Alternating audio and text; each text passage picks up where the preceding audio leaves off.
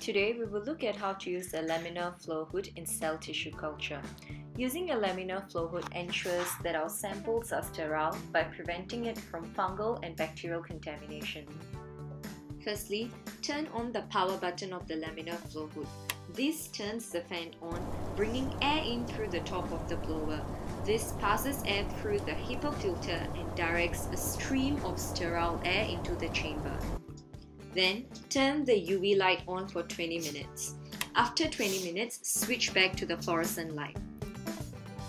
Before starting the experiment, ensure that we have appropriate PPE on and that rubber gloves have been sprayed with 70% ethanol to prevent the introduction of any kind of contamination in the hood.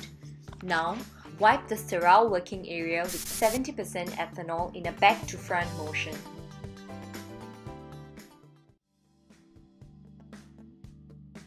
Next, spray and wipe all the apparatus with 70% ethanol before bringing them into the laminar flow hood.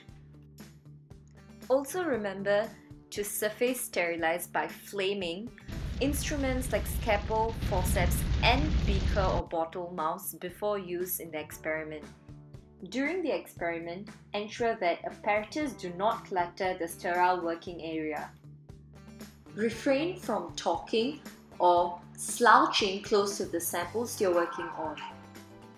After the experiment, remember to return used apparatus and again wipe used working area with 70% ethanol.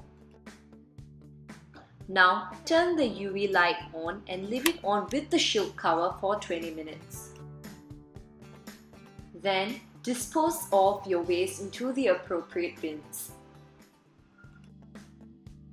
After 20 minutes, now turn the main power of the hood off and then remember to wash your hands thoroughly before leaving the laboratory. Thank you!